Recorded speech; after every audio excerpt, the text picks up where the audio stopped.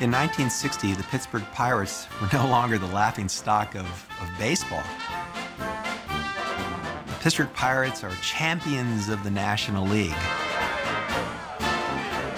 Roberto Clemente, one of the outstanding baseball players. That year, Clemente led the team in runs batted in, was second in home runs and game-winning hits, and led the league in outfield assists. By 1960, he is an all-star player in the National League. He is becoming a real threat to opponents. He might not be recognized by the national media, but on the baseball diamond, clearly his opponents recognize Roberto Clemente's rising star. For the first time in 33 years, the Pirates found themselves playing in the World Series.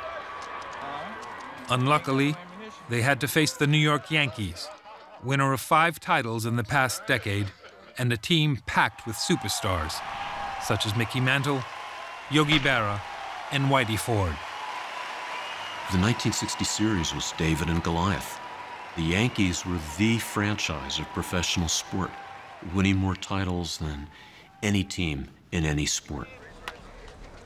The Pittsburgh Pirates came into the World Series as massive underdogs.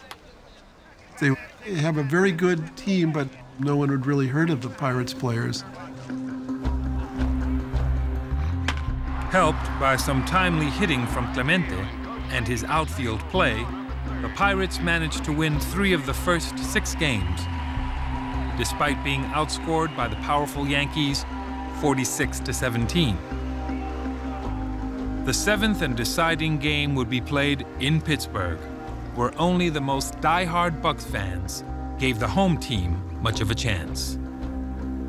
In the bottom of the 9th, David and Goliath were tied 9-9.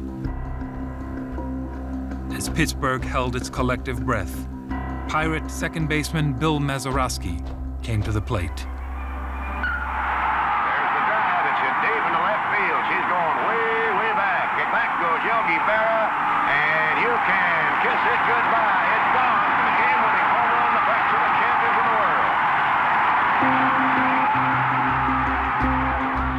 When Mazeroski reached home, Clemente was there, celebrating one of the greatest upsets in baseball history, proud of his contribution to the team's success.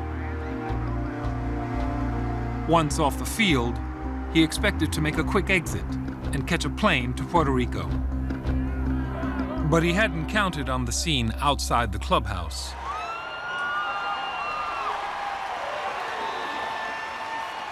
"There's Clemente," someone shouted, and the crowd surged forward. It took him an hour to make his way through. After years of feeling himself an outsider, he had won them over. The fans of Pittsburgh, he said, had made it all worthwhile.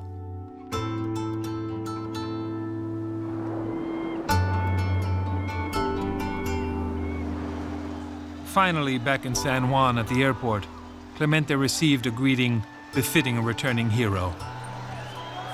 Proud Puerto Ricans had followed the series closely on the radio and in the papers. A sign in the crowd said what everyone felt about their triumphant native son. He had barely touched ground when the crowd scooped him up and carried him away.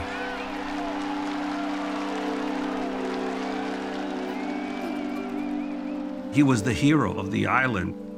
He was like a god.